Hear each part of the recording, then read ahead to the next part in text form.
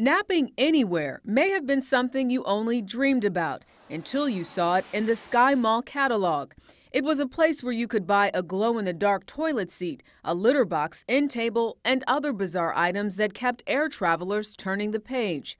But the 25-year-old company is now turning to Chapter 11 bankruptcy protection. Why do you think SkyMall went under? Technology. Wall Street analyst Jim Awad. I think that people on planes have more things to do now that they have the internet and Wi-Fi and handheld devices and tablets. At one point, SkyMall's more than 30,000 products reached 650 million air travelers a year.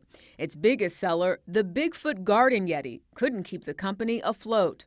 Sales, which were 34 million in 2013, barely reached 16 million by September of 2014.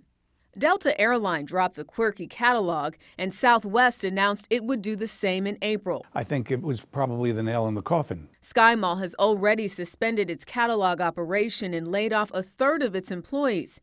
The company is urgently looking for a buyer for its collection of misfit toys that you can still find online, despite the changes in the air. Jericka Duncan, CBS News, New York.